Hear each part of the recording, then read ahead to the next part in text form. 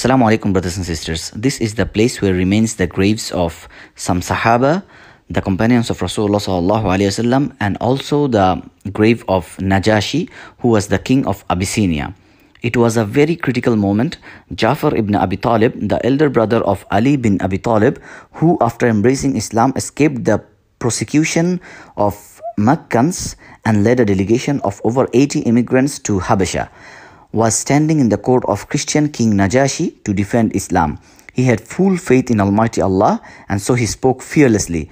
After the second immigration of Muslims to Abyssinia, Abu Jahl and Abu Sufyan, the two warlords of pagans of Mecca, sent a delegation to Najashi asking him to expel the Muslims. The delegation brought many precious gifts for the kings and his courtiers. They presented their claim in the court saying, "O king, there is a group of evil persons from among our youth who have escaped to your kingdom. They practice a religion which neither we nor you know. They have forsaken our religion and have not embraced your religion.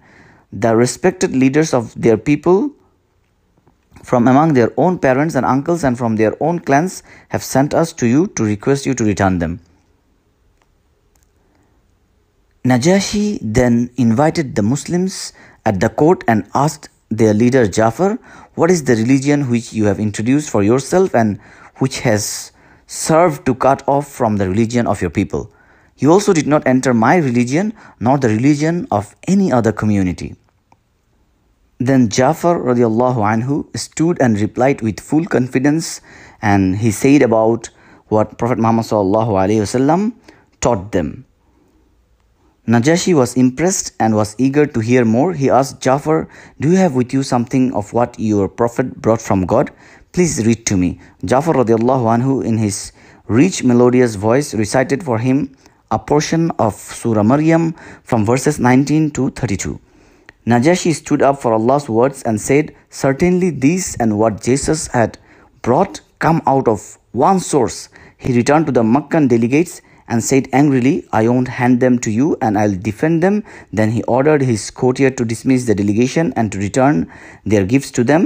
He then turned to Jafar radiallahu anhu and his group and said, "You are welcome, your prophet is welcome. I admit that he is the apostle whom Jesus had given good news.